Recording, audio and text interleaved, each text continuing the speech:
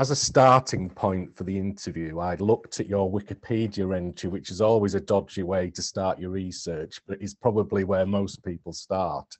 And before we talk about Dot 2, just to talk about your love of film, because you were into film from a very young age. And if Wikipedia is correct, you were the youngest student ever accepted to the London Film School, or up until that point. Is that right? Yes, that's right, Ian. And hello, good to see you. I was 18 when I enrolled at the London Film School back in the late 1980s. And I know it's hard to believe I'm that old. I've got ring lights. So it was normally a post-grad course. So people had to be in their sort of mid to late 20s or had film industry experience or a bit of both. So there was me, just 18, joining the London Film School after my A-levels, as it was. And because I'd made some Super 8 films, and I was BBC Young Filmmaker of the Year in 1985, with a Super 8 camera my parents bought me, they decided to take a punt on me and allow me to enroll in the school. And gosh, it was tough. It was the Marines of film schools.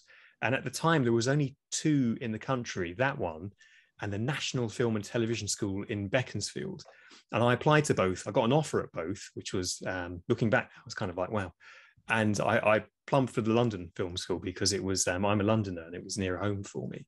But I kind of never looked back since. I left when I was 20, and I thought I was really old at 20. And I started working professionally as a director and sort of continued onwards. So obviously this is a Dot 2 focused interview, but we have to mention Ray Harryhausen, because I think there's a big overlap. A lot of Dot 2 fans are Ray Harryhausen fans as well. So the Ray and Diana Harryhausen Foundation, of which you are an integral part, how did you get involved, and how big a part of your life is it? Well, probably the best way to show you, I can show you actually. There's a picture of me looking how I did when I was 18, quite pale, always wearing black. I look as if I was auditioning for Depeche Mode. I'd made a documentary about Ray Harryhausen when I was at film school. So It was a 16mm documentary for 15 minutes, and you could do any subject. And I knew that Ray Harryhausen lived in London, and I opened up the telephone directory, and he was the only R. Harryhausen listed. So you did what you did back in those days. You asked your parents first, can you use the phone? They would always say, ring after 6 o'clock when it was cheaper, which I did. And to my surprise, Ray Harryhausen himself answered the phone. And this rather booming West Coast American voice answered, hello? And I said, oh, is that Ray Harryhausen? Yeah, that's correct. And so I started to pitch to him, could I make a documentary? He didn't need to do that. I'm a film student, no real traditional documentary experience. He invited me to his house. That's where we filmed this. The Kraken from Clash of the Titans was filmed upstairs in his study, where he kept most of the creatures. So that was in my first year at the film school, on my 3rd term, so at the end of year 1 for me. And I didn't quite realize what I was picking up at the school at the time. It was a fabulous school, the London Film School. If you can ever enroll there and be part of that, do.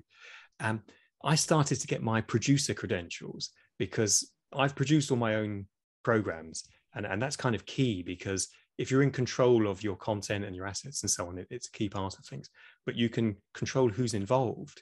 So I rang up London management, who represented Tom Baker, and said, oh, hello, John Walsh from the London Film School here. Sure. And I said, will Tom Baker do a free voiceover for a documentary on Ray Harryhausen? And they were like, you know, obviously Tom Baker, the 4th Doctor, gets terrific money for voiceovers and for all the work he's involved in. And this would have been the late 80s, so he would have left Doctor Who well behind by then. And the hook was, he won the role of the Doctor after playing Prince Kura in 1973's The Golden Voyage of Sinbad. And Barry Letts, of course, you know the story well, Ian, saw that in a cinema, and he was looking to cast someone. They'd spoken to well-known names, and they'd spoken to lots of different people at the time, including Bernard Cribbins, I found out recently. And of course, you know, Tom got the role, and television history was made, and everything else. So Tom Baker was very generous in giving his time to me, a film student. He provided the voiceover for this documentary. It's recently been scanned in 4K, and it's part of the Harryhausen archive. And if you Google online Ray Harryhausen movement into life, you can see a little HD clip there. and Tom Baker's booming voice. And of course, I wrote the script on a typewriter. And I remember thinking, this isn't any good for Tom Baker to read. And of course, the minute he read it, it was like, oh, it's like he poured audio gold over the entire script.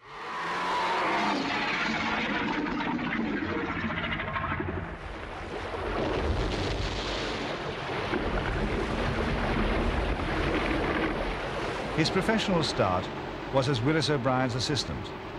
But even up to his last film, he has constantly developed his own techniques.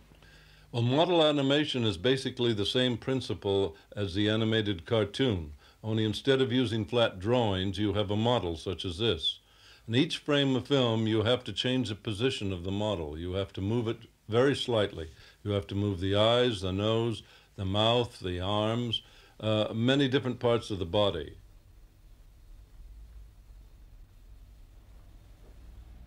Really got me started in film and TV. I stayed in touch with Ray Harryhausen over the years. He used to show the film at conventions and talks.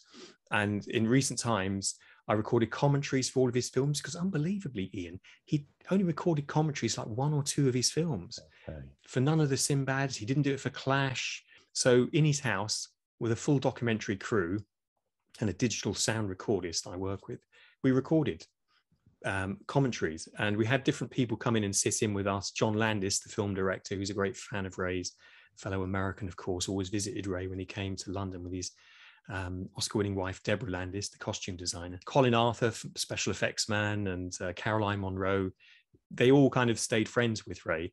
So recorded all these commentaries. Ray asked me to become a trustee of his foundation, along with daughter Vanessa. And it was an interesting pick because I hadn't worked on any of Ray's films, but it turns out he saw some of me in him, because what people don't know about Ray Harryhausen was, yes, he was an absolute genius at what we see here behind, but he wasn't just a filmmaker. He was also a film producer. And when people think of Hollywood film producers, they might be thinking of Otto Preminger, who's a director, but you normally think of someone who's quite angry, running around and, you know, chewing on a cigar. But Ray and Charles Schneer, who was his film producing partner, made these films together. So he was always fascinated by the commissioning process for television, how things would work. So when I had shows on TV, or if I was nominated for a BAFTA or other awards, you could send out what are called transmission cards, which are basically postcards with a little shot of your program on it and the details of when it's on TV. I'd always make sure he's on those lists. He'd always keep in touch. Ray had retired in 1981 unintentionally, and made his last film, Clash of the Titans. It wasn't his intention, but I go through all that in the book, Harryhausen, The Lost Movies.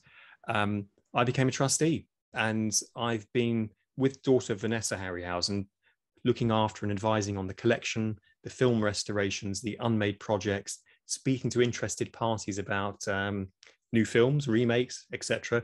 We have one member of staff, Connor Heaney, who's our collections manager, and he looks after the physical day-to-day running of the archive. So between the three of us and sort of our legal reps, we do what the Walt Disney Company does, but with fewer staff. And we are the largest animation archive outside of the Walt Disney Company. So had I not met Ray Harryhausen all those years ago when I was 18 and opened up the telephone directory, I wouldn't have written this book. I wouldn't have written the books that followed. So directly after this, it was Flash Gordon, the official story of the film. And then that followed this one, Escape from New York. And then we come to this one, which is Doctor Who and the Daleks. Now, since Doctor Who and the Daleks, this sounds like terrible boasting, but an American would say, go for it, John. I finished another book, Conan the Barbarian, the official story of the film. And I'm currently working on book number 6. So I've been sort of frantically busy in lockdown when everyone else was catching up with all the box sets of the wonderful TV shows like Stranger Things and Umbrella Academy. I've only just watched episode 1 of Umbrella Academy today. So I'm very grateful. I'm very grateful to have become this accidental author in lockdown. Well, I still haven't watched episode 1 of Umbrella Academy. I don't have your excuse, so maybe I should dash off after this and watch it. So we could do 2 hours on Ray Harryhausen, but that's another podcast entirely. So we'll move onwards to Doctor Who. So Before we talk about the films, John, were you a fan of, or are you a fan of the TV show? Yes, I mean, I'm a massive fan of Doctor Who. When my mum and dad used to get the radio and TV Times as separate magazines from the newsagents, my brother would get like the Beano, I would get Doctor Who Weekly. And you can always spot a fan, because if they've still got their original collections of Doctor Who Weekly and then monthly and then the magazine and so on, it's the only magazine I would retain. I have some early Empire magazines, but for Doctor Who, I would never bring it to school. I couldn't get plastic sleeves for them. If I had at the time, I would have asked for them. So yes, a proper fan, going back all the years, reading everything about it, buying the enormously wonderful, beautiful Blu-ray box sets, poring over every feature, whether it's archive or new features. So I'm, in a way, if I was the commissioner for this book, I'd say, don't get John Walsh. He's too involved in Doctor Who. You need someone who's maybe interested in film and British cinema, but could do a book and maybe not be bedazzled by speaking to the cast and crew. And to some extent that's true, but I like to think that we have given an honest and true approach to it. But I am a massive fan of both films, and I know that's not necessarily because it falls outside of the Doctor Who canon. Less so these days. I think people are more accepting of it. But it was nice to kind of get into the nuts and bolts of the politics of it. And it's the first time anyone's had access to everything. Studio Canal gave me access to their entire deep archive, the paperwork, the completion guarantee people.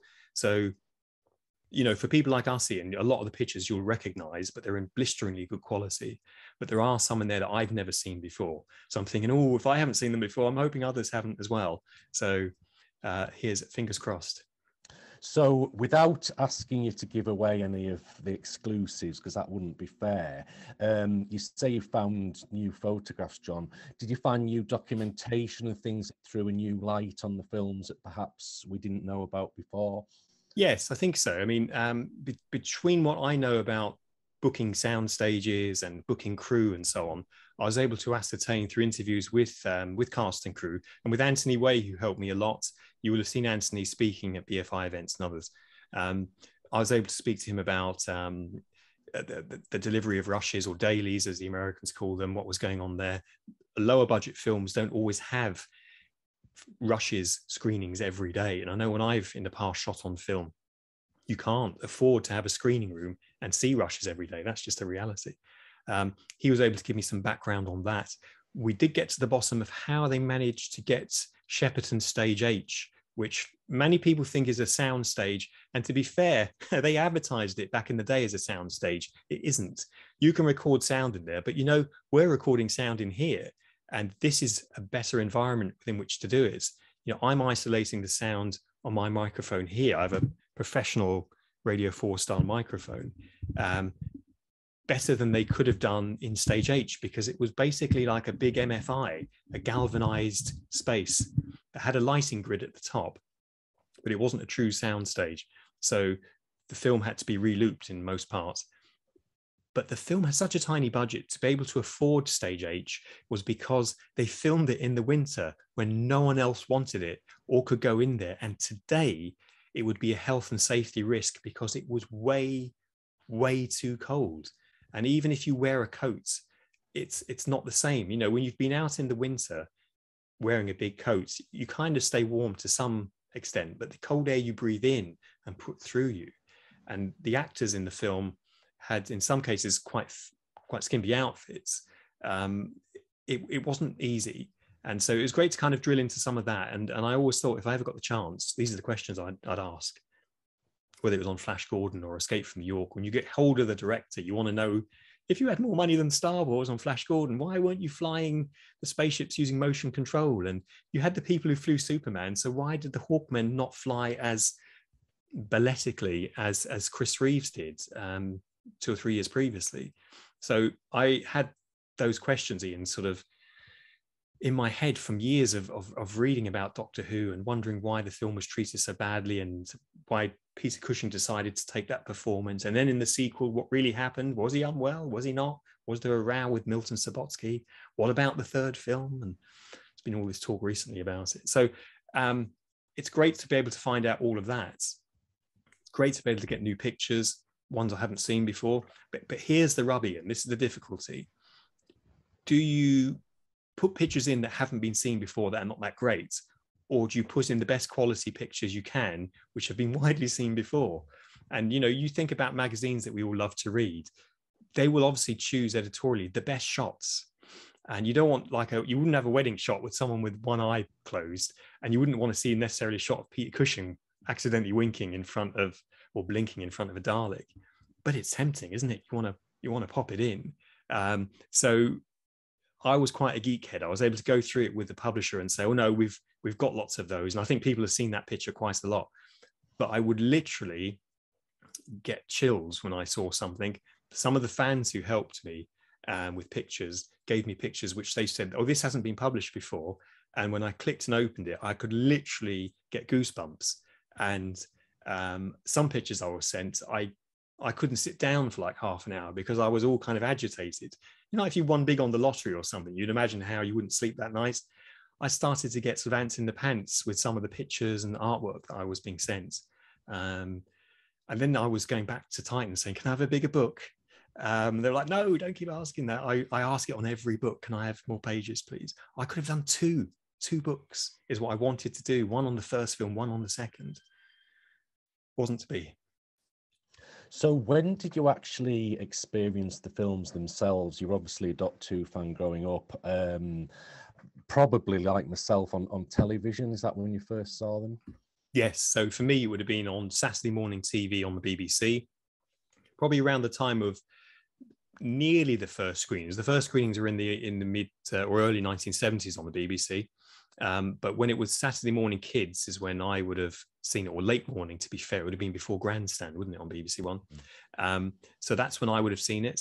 And the films had very low financial value at that point, because when you can repeat a feature film before Grandstand on a Saturday in that era, it means the license for the film is very, very cheap indeed. So fast forwarding to this year, where they're charging £50 for one of them in what looks like a shoebox, you can imagine people back in the 70s thinking, what's crazy? What's going on there in that future world? But for me, it's great to see them restored to that position. You know, there are James Bond films from that era that haven't had 4K restorations and releases. I'm sure they will, but to think the Doctor got there first with both films, and they are modestly budgeted films. So that's kind of really exciting. And I followed them over the years. So when Channel 4 showed them in almost full widescreen, and then they were released on VHS widescreen, then the DVD, then the Blu-ray, and then the 4K, I was surprised because I thought, knowing how expensive 4K remastering can be, sometimes in the millions to do these sort of projects. So people online were worried about the cost, and I understand that. But to go back to the original negative, and the work that Canal put in, it was more expensive to do this than it was to make the original films. So for them, it's a big risk and a big investment. And this book is although it's separate from Studio Canal, it's licensed by them, and I have a strong relationship with them. Everyone is going out on a limb because you and I have got the films before. It's you and I they're selling it to. It's not all the young people on TikTok and Instagram who will of course buy it, but we're the key market, and we're being asked, buy it again. It's like, well, I just bought in 2013 the Blu-ray, isn't that good enough? And I have to buy a 4K machine to see the 4K and a 4K telly. And it's like, yeah. So it's a big ask. And the question was whether there'd be a market for the book and the film again. The book shot straight to #1, and the amount that Titan we're going to print now has been massively increased. You keep up with demand, which is fabulous. So all of the other books I've written for Titan have sold well, and there's a Japanese version of Escape from New York, and there's a second edition version now, Flash Gordon, that's just been announced this week. But this has really rocketed and sold like hotcakes, which is really pleasing. And it's great because there aren't many inside pictures to see yet of the book. So people, I think, are buying it on faith, thinking, oh, if it's like John Walsh's other books, and if it's got some half decent pictures in, then I'll be in with that. And buying things in advance of seeing them, that's kind of the modern way. You know, the Blu-ray sets, I know we know the series, but if you aren't quick to get them, they sell out. So for me, the history of watching Doctor Who has always been excitedly seeing it being advanced. By the time it was shown on Channel 4, it had more status. And then the first DVD release, that was really quite wonderful, in the gatefold sleeve and the Dalek Mania documentary. And you could see, you know, Studio Canal were really the place to look after these films. So I suppose it should come as no surprise that Canal did this. Had they been owned by anyone else, if they're owned by a broadcaster, an independent broadcaster on channel number 3, let's call it ITV, they wouldn't be interested in doing 4K remaster. And ITV owned lots of classic cinema, so it wouldn't be happening there. Do you have a favourite of the two films? Because I, like many others, I suspect, have always probably preferred the second because it's a bit faster paced. But seeing them again, I've really warmed more to the first one because that sense of discovery of being on a new planet and the sense of adventure, particularly from the Doctor and Susan. So do you have a favourite, and have your views changed from seeing them again, you know, at the cinema and on the new 4K release? Like yourself, I always prefer the action-packed second one, and it seems more grown up, and there's knife fights, and you know, people are dying properly on screen. But I do agree, the original one now has that origin story, and there is that real sense of atmosphere and mystery. So even though 4K shows up, as it were, the stitching in the costumes, and you can see the psych on the back of the stage H much more clearly. It doesn't remove any of the magic for me. If anything, it enhances it. And I do like the pacing of the first film. The second one is crazy fast, like everyone's been drinking coffee, but it works really well. And of remastering the previous films, the first film always looked better. The second film always looked a poor relative, certainly on DVD and on VHS. So I was concerned that there wasn't a camera negative for the second film, because I always thought it looked like it was either from an interpos or a dupe neg, or from a series of prints, and that may well have been the case. Whereas the first film always had a sharper, cleaner look to it. Now they're balanced. But no, I agree. I think as we get older and we look back at the original and think, oh, actually, you know, we're slowing down, and the first film is slower for us, and maybe we've found our home in film number 1.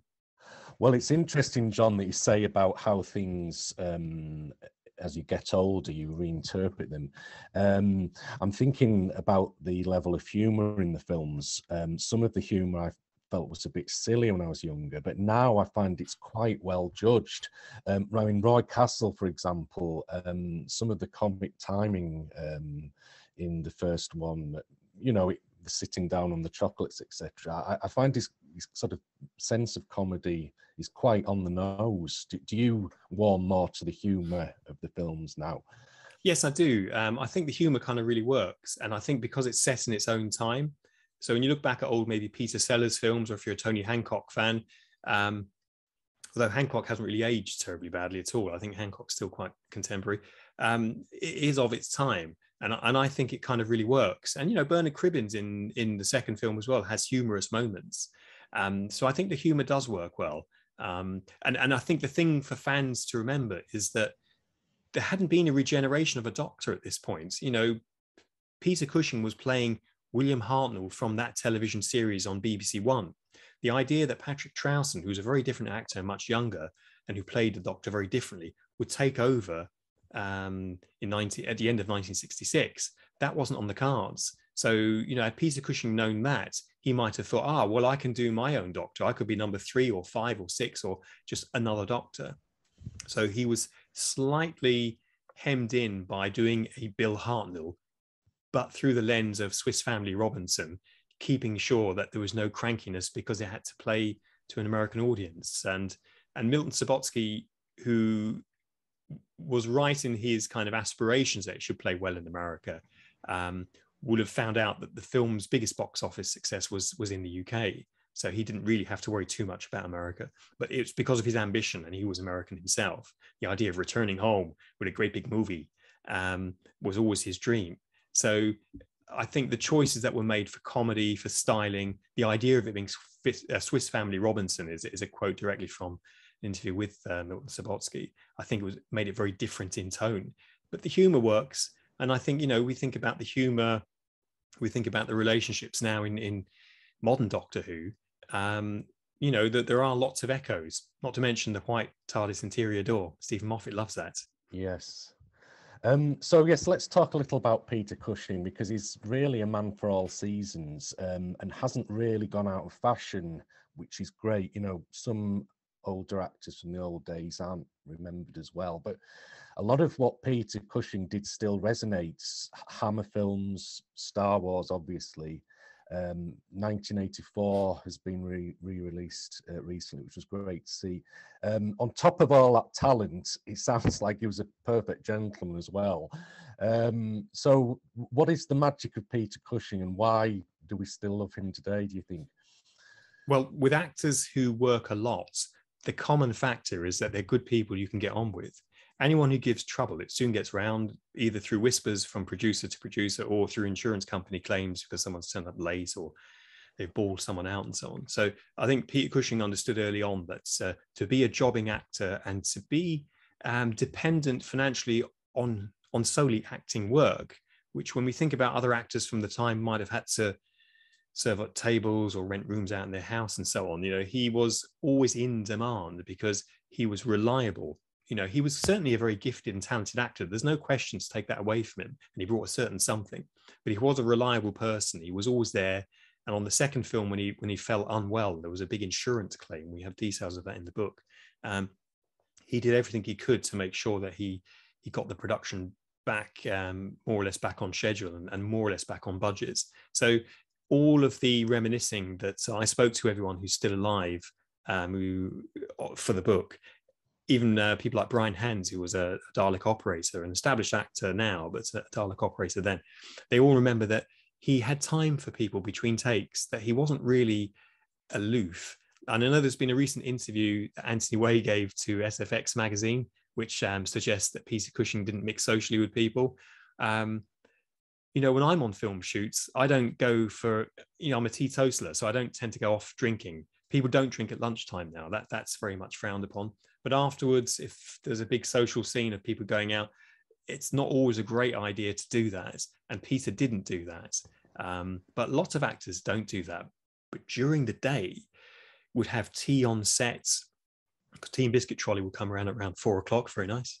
I couldn't get details on what the cakes were. I wanted to know were they like a vanilla slice, and because it's that kind of detail helps build the picture, because only on an English film set would you get basically Greg's on a trolley with a cup of tea. But he didn't kind of scurry away into a dressing room as people often did on some films. And you can understand that, particularly with Stage H being so cold. So I think keeping good relations with his key players, Roberta Tovey, who played granddaughter Susan, that was essential because there was a real connection in performance there. Roberta's written the foreword for the book, and she is a great champion of the film and has been interviewed over the years. And we spoke to everyone else, you know, Jill Curzon and Jenny Linden and so on, and Bernard Cribbins. They all shared that view that he was a real gentleman. And, you know, he continued with Milton Subotsky because he'd done, was it Train of Terror with him just before? I haven't got the book in front of me now. You think I'd know that. And he was part of those Amicus films that were Doug McClure films, or At the Earth's Core with Caroline Munro. And he kind of reprised his Doctor Who role there as well. If you look at that performance, that's quite Doctor Who-ish. It's a few years later and he's aged a little bit there as well. But I always thought that as being the third, as it were, unofficial Doctor Who movie. We talk about that in the book. Those films are now also owned by Studio Canal, who've looked after them really well. But I think, you know, he really holds that film together. And I think over the years, he's come in for a lot of criticism from people who've compared him with doctors who've come in later years and wondered why he didn't do his own Doctor. And I can understand that, why people would think that, but I'm hoping that one of the one of the wrongs we can put right with the book is to explain that. And we had special permission from the BBC to include lovely shots of William Hartnell as the first Doctor on the same pages with Peter Cushing. And for people like us, we're like, ooh, whereas anyone else will think, hang on, you've managed to get someone from an old TV series and an old film on the same page together. I don't get it. Whereas there's always been I won't say a chasm, but there's always been a distance between the people who own the film and what goes on with the BBC. So to get those people to kind of meet, I'm not saying I should get the Nobel Peace Prize, but I mean, it serves something, maybe a sash. What do you think, Ian? Yeah, well, the Nobel Film Prize, if such a thing exists. I'll take it. So you mentioned some of the other cast members there, John. How do you feel that the female roles come across in the sort of cold light of 2022? Because I must admit, rewatching them, I thought that Susan in particular is a very strong younger female character. So what's your view on that, and Barbara and Louise as well? Well, a lot of these films now, we look back and then we have notices on the front saying that there's a cultural difference between when the films were shot and now, and that, you know, there might be a discrepancy in what we think are appropriate role models and so on, and views. I think that's on these two films as well, and I was surprised to see that, because I didn't think there was anything there that we need to raise an eyebrow in particular. I thought Susan's performance was particularly strong, Roberta's performance as Susan, and she's given so much to do. Way more than she should have done, by the way, because the stunts in the second film, they didn't have they had a stuntman taking Andrew Keir's place as he drives through smashed up London, which was the backstage lot at Shepperton Studios, crashing through the Daleks. A stuntman was driving for him, but she was sat there with no seatbelt on because they didn't have a small stunt person to play Susan. So it's kind of like, that's just crazy. That would not happen now. So I think the production leaned on her kind of extensively, and I'd like her to have had even more to do in the second film. I think the difficulty was it was quite a violent film, and they had a series of parallel narratives, but everyone was paired off. So you had Bernard Cribbins and Jill Curzon paired off. There was the doctor, Peter Cushing, was paired off with Ray Brooks. Andrew Keir and Susan paired off. The Daleks are pairing themselves off. So it gave you lots of parallel narratives. But perhaps it gave short shrift to some of the characters, including the Doctor. But that was partly because Peter Cushing was unwell and did have to leave the production for a certain amount of time. And it was quite a large insurance claim. We go into that in the book. Roberta was unsure, and over the years had thought that wasn't true because he was around. So she wasn't necessarily, I mean, she was wrong, but she wasn't necessarily misremembering it, because her scenes were often with Andrew Keir, and were in the on the way to Watford and on the way to Bedfordshire. And there are some shots of Peter in the film that are standing around the saucer set. So when he runs off into the distance with Ray Brooks, that's someone standing in for Peter in his costume.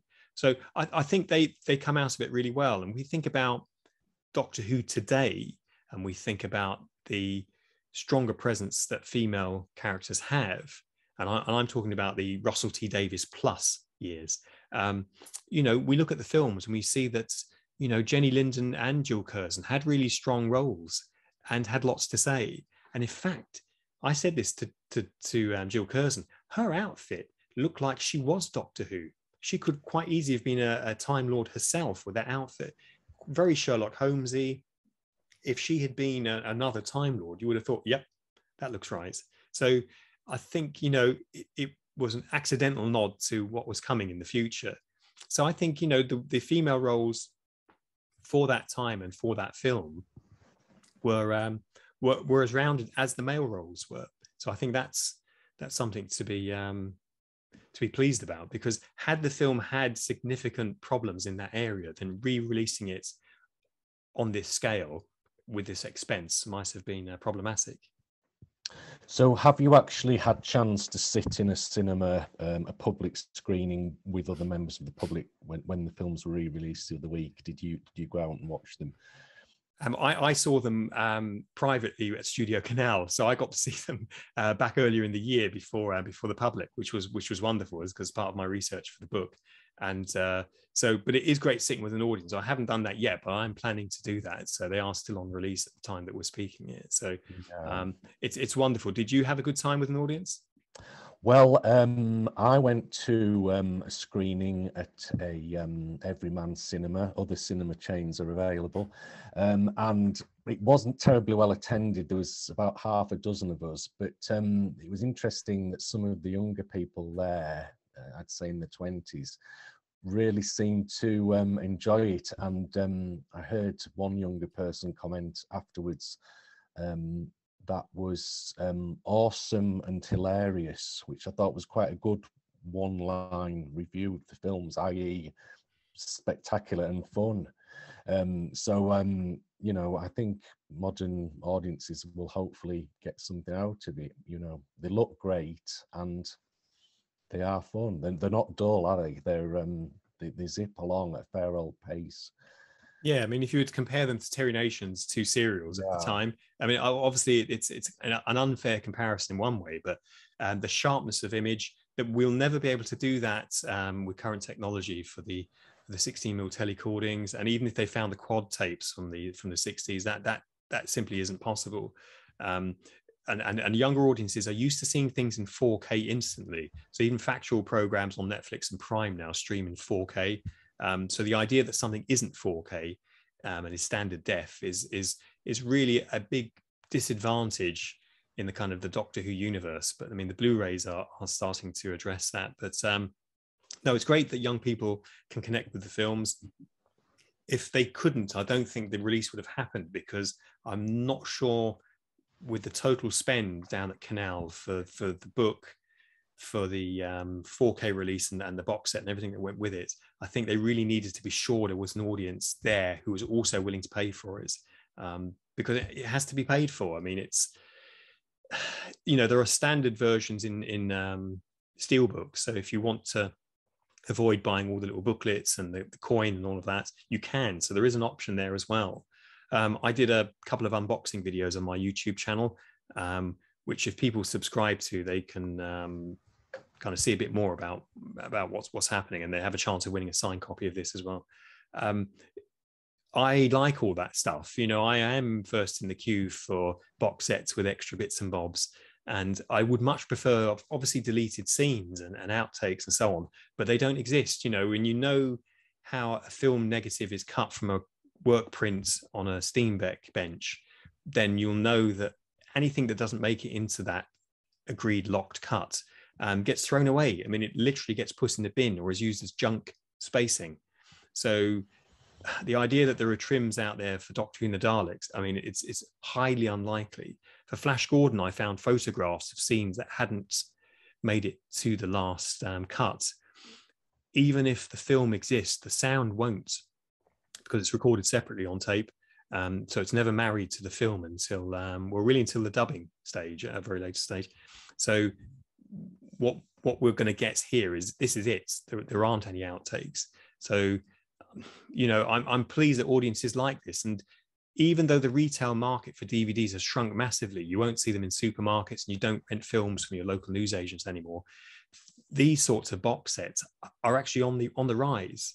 And I think it's partly thanks to the BBC's wonderful relaunch of the Doctor Who Blu-ray sets, because I was kind of anxious when they were coming out, because I was thinking, God, I hope these sell well, and I hope the fans would buy them, because I just want this to keep going.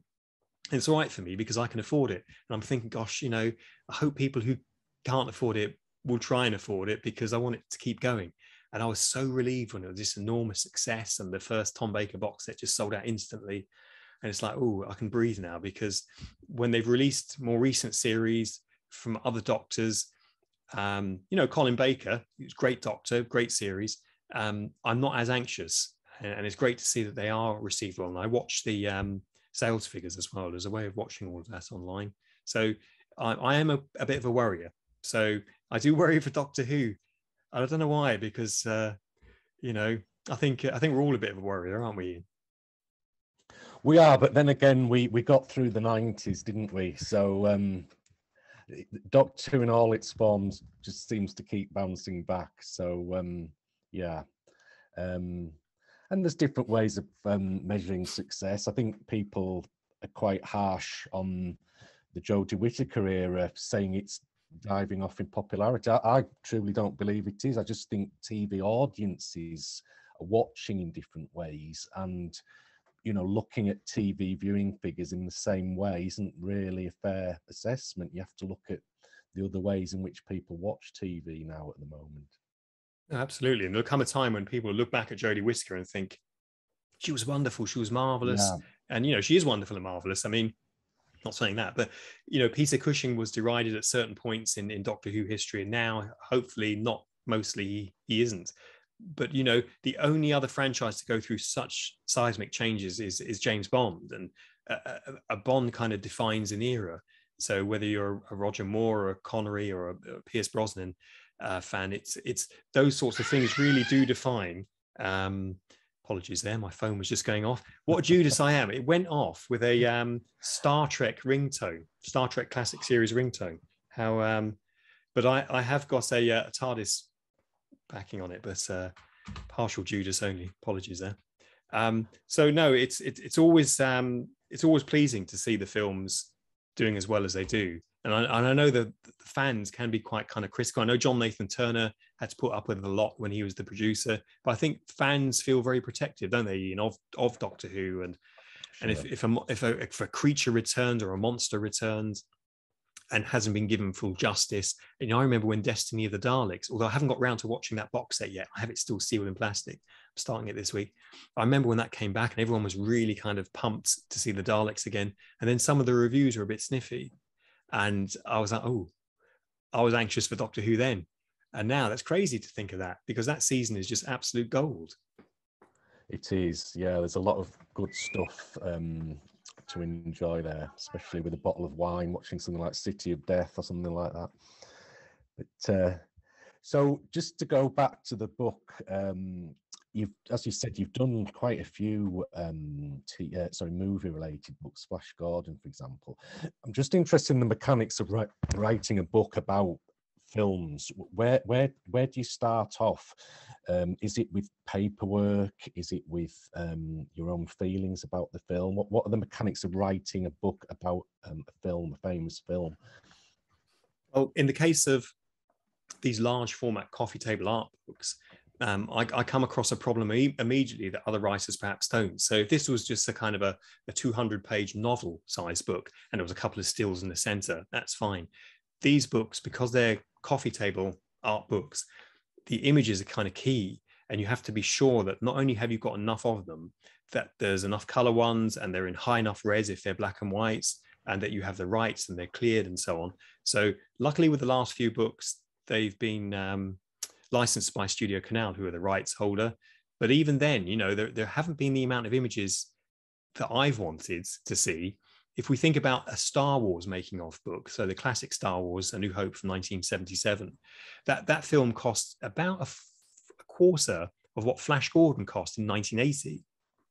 And yet there are hardly any behind the scenes stills from the film.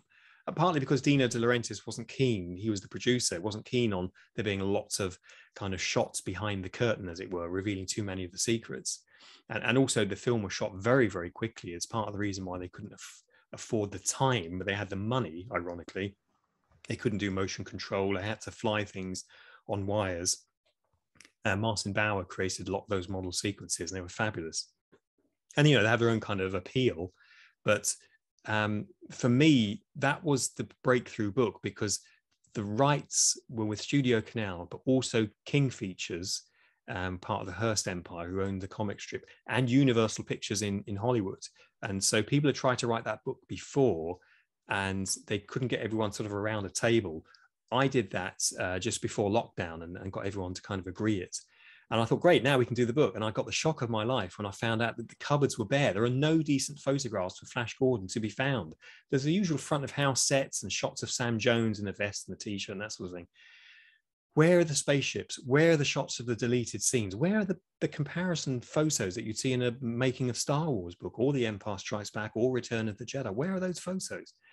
So I'd set myself this task of, I mean, I'd signed to do the book anyway. So we were delivering 200-page book regardless, but I really wanted to find the pictures that would make you think, oh, not seen that before. So I spent more time sort of Indiana Jonesing the photos than I almost did writing the book and speaking to the cast and crew. And sort of one thing led to another, and I got contacts from here and from there, and different auction houses helped me and private collectors. So Flash Gordon is really full of the most amazing photography now. And the second edition book, which has some late arrivals that I popped back in and we reprinted after first one sold out.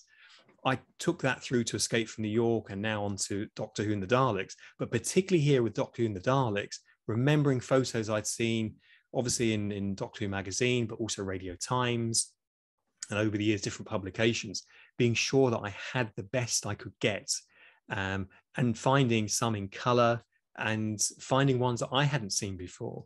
And I mean, I don't claim to be, even though I'm geeking out with the background and the Dalek here, you're probably much more knowledgeable on Doctor Who, Ian, than I am. So I'm kind of hoping that what you see in the book, you'll go, oh, didn't know that, or I haven't seen that before, or you've seen a picture wider, because this is what happened with photos for Doctor Who and the Daleks.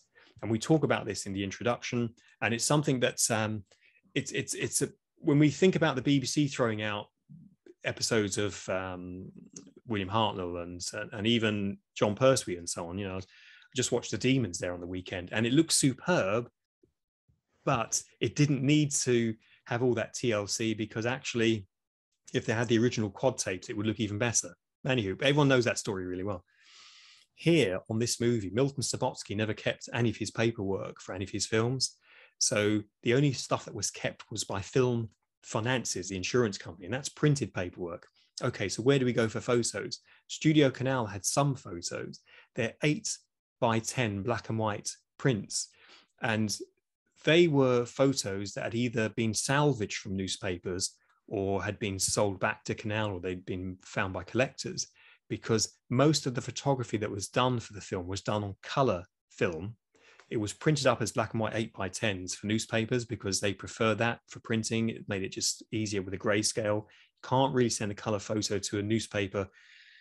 They'll have to make a black and white version of it, and it can delay things being printed. You make it easy for them by sending them 8x10 black and whites, because the newspapers in the day, Ian, of course, were the internet of that era. If you wanted people to know, it was in the newspaper. If it wasn't, they didn't know. So all of the color versions of the photos for Doctor Who and the Daleks were kind of tossed to the wind. And we have some of them in the book here, and we have some restored as well. And so we've done our best to find as many as we can, but that happens on so many films. And it's like, you know, does no one care? And it's true, no one does. You know, I know television companies that have thrown away master tapes because they wanted a larger corner office for an executive. And it's like, wow, so you've eaten into that library space. It's like, yeah, we didn't need all that old stuff. And it's like, how do you know it wasn't masters? Didn't say on the tin. So, you know, for people who make their own shows, I don't write masters on my masters. I keep them all because I know everything is a master tape, and I keep kind of safety dubs and so on. But I mean, the fact it doesn't have a red sticker on it saying master, and they can easily roll off. It's like, really? And it's like, yeah, and we didn't have a machine to play it on. And then they needed the corner office because he's starting next week. And it's like, wow, you know, so whether it's big companies like Fremantle or Thames TV or others, the flip side of that argument is you can't keep everything for everyone. I mean, do you want the news from 1975 when not much happened, perhaps in the middle of the year? And it's kind of like, yeah, I can understand, but for Doctor Who to have kept all of the master tapes, and I'm not talking about the rushes now, I'm talking about just the shows that transmitted on a Saturday night, you could put them all in a 1930s semi and still have space for Sapphire and Steel and Blake 7. Yeah. And it's like, really? Yep, you could have bought a place up in Middlesbrough or something like that and just put them in there. And yes, it's not temperature controlled, but it would mostly have been okay. That's all that needed to be done. But short-term thinking and commissioners who only last a year or 2 years and so on, they're not bothered about what went in the past. So it's down to people like us, the fans, to kind of keep things alive, keep talking about it. Ray Harryhausen kept so much stuff because he was a child of the Great Depression. He was 13 in 1933 when King Kong came out, and that changed his life forever. But America was in its horrible, horrible depression. And so Ray knew the value of clothes and food and paper. I mean, I found sketches in the archive from classic films, which were letters that had been sent to him, you know, sort of business letters, where he'd done an elaborate sketch for one of the Sinbad films. And it's because he used that paper because the other side was blank. But the upside of that was meant he hardly threw anything away. So we have most of the creatures and a lot of the paraphernalia and so on. If only somebody, like if Sidney Newman could have been frozen, and if he was interested enough to do it and could have kept everything, I would have put him in that house in the north of England with all those tapes and a big taser gun. So make sure no one comes in unless they're giving you new tapes. But it's easy to look back, isn't it? With our eyes now, we can look back and say this is what should have done and what could have been done. But at least Doctor Who is fully with us in most cases.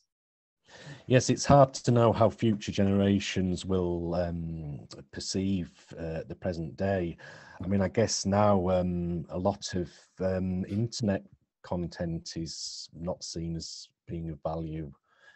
You know, websites are updated all the time. Podcasts possibly aren't always kept. So perhaps in the future we will regret that. But it's hard to know, isn't it, what will have value and be of interest in the future.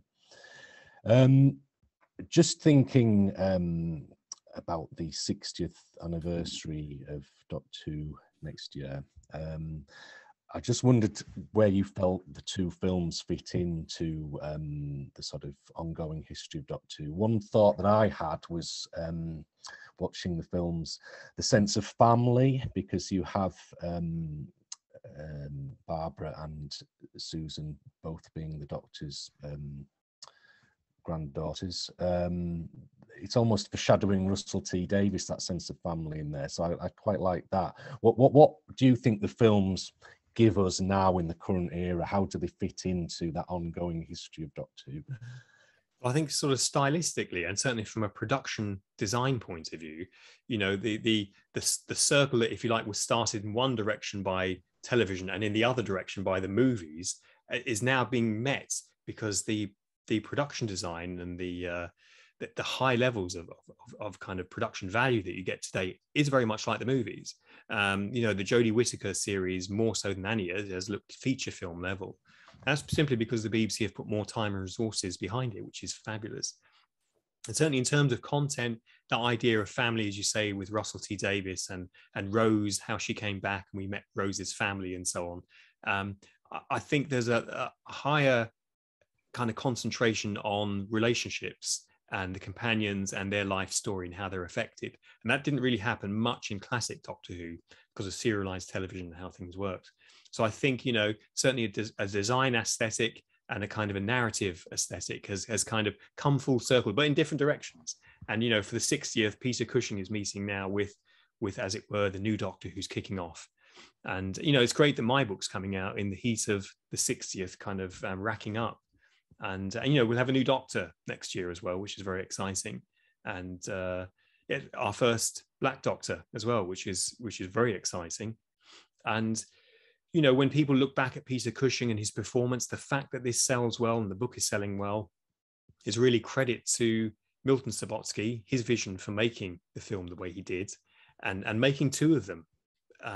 You know, he nearly made the third one, which was going to be based on The Chase. It wasn't King Crab. That's not to say, I've spoken to the Subotskys about this in the book as well. The King Crab story was a later one. The reason King Crab was going to be, I don't want to say bastardized, but it effectively was going to be bastardized from another story, was because it wouldn't involve Terry Nation and the Terry Nation people. Because if we had gone with The Chase, it would have been Daleks again and the Mechanoids, of course. And I think Milton was keen to avoid extra rights issues, and there was no problem with Terry Nation and his people. All of that worked out very well, but I think he was keen to do something different, and keen to avoid the rights issues. Milton had a bit of a difficult time of it in the 80s, and we go into that in the book. He did make one of my very favorite science fiction TV series, which is now available on Blu-ray, kind of a plug there, for Ray Bradbury's The Martian Chronicles, which looks absolutely superb on Blu-ray. It's great score from Stanley Meyer and, of course, standout performance from Rock Hudson. And if you like your sci-fi a bit more dreamlike, definitely track down The Martian Chronicles. It's on Blu-ray with, I think it's Kino Libor, the American label, and it's definitely worth getting because it looks fabulous. And, you know, Milton was trying to do sci-fi. He was ahead of the game with getting Doctor Who in the cinemas. You know, he was the first producer to optioned the books of a new young writer in the 70s, in the early 70s, who went on to become a great success, Stephen King. So the first person to commission or to option Stephen King. And as a result, he ended up having contractual credits on on so many of the films that were made in the 80s by Dino De Laurentiis, of all people. So, you know, without people like Milton Subotsky, this really wouldn't have happened.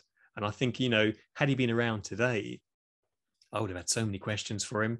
I would have just, a bit like Ray Harryhausen, I would have just kept talking and talking and talking, because what would you ask? You know, that question people say, if you had a dinner party guests, who would you have around the table? And for me, Milton Subotsky, because there's lots I found out about him from the book and from his family, but there's so many more questions. And yes, there'll always be more questions. So a question for you, let's look into 2023 and beyond. Obviously this year you've got the book coming out. So for my Doctor Who or anything, what's next for John? What's coming up for you in the future? Well, I've just finished Conan the Barbarian, the official story of the film, which should have been out this year for the 40th anniversary of the Conan film. But it's going to be in August 23. We're doing a special San Diego Comic-Con launch for the book then. And we've got a lot of the original people and players involved with that. And we've got for the first time images from the Oliver Stone version, which have never been seen before, and details of what Stone was going to do before John Milius came on board with Dino De Laurentiis. Again, I seem to be following the legacy of Dino around quite a lot. So that's pretty much finished. Just the layouts now to be completed there. And I'm starting on another couple of books, which I'm not allowed to talk about, but one involves a film that's having a big anniversary next year. And so that's very exciting. Oh, and something I forgot to ask. Why a book about Doctor Who? You're a filmmaker. Did you think about making a film about the films, or did you think a book was the right medium for presenting the information that you've gathered? But the approach I take with the books is like filmmaking. So you asked me earlier, where do you start with a book? Well, I put together a treatment and I write something which is quite kind of brutal about what works, what doesn't, over like 2 or 3 pages. And that becomes the spine of the book, the various chapter headings. And I set myself sometimes impossible goals to find out what happened at different stages. And so for people who've read the books, they feel like it kind of reads like a documentary film. And I've also done vodcast series, and there's playlists on my YouTube channel that you can see for each book, because there's always more that can be put into a book, whether it's details about the music or the effects or things that were found after the books were published, although I don't think that's really happened in any of the cases. But it's just another way of engaging with readers. So vodcast series on my YouTube channel, where you can find most of my TV shows as well. I have a couple of films on Prime Video. Monarch, about the death of Henry VIII, starring some ex-Doctor Who people, T.P. McKenna of Henry VIII, Eugene Marsh as an amalgamation of his wives, and James Coombs, of course, who was in Sharda. What have you done? And Peter Miles, who played Nida in Genesis of the Daleks, and who also appeared in The Silurians and Invasion of the Dinosaurs. Damn you all! And I made a very controversial, and it's got lots of swearing in it, political documentary movie called Tory Boy the Movie back in 2010, which gets people very animated and excited. So I'm now the candidate for Middlesbrough. Ooh. Don't put candidates. Sorry. You can't treat me the way you treat people in Middlesbrough. Oh, well, fuck off, wanker.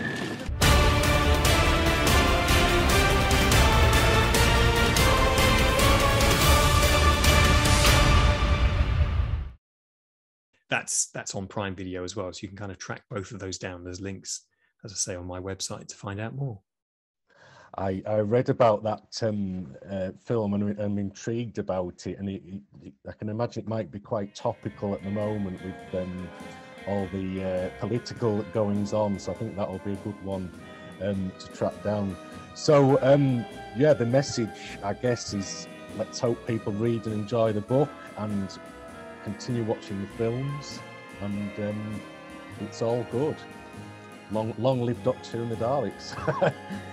Absolutely, I couldn't have put it better myself, Ian. And thanks for having me on. It's been great to see you. And if I do another Doctor Who book, I'd be happy to come back. Oh yeah, we'd love to catch up with you again. So thank you very much. All the very best. My pleasure. Cheers.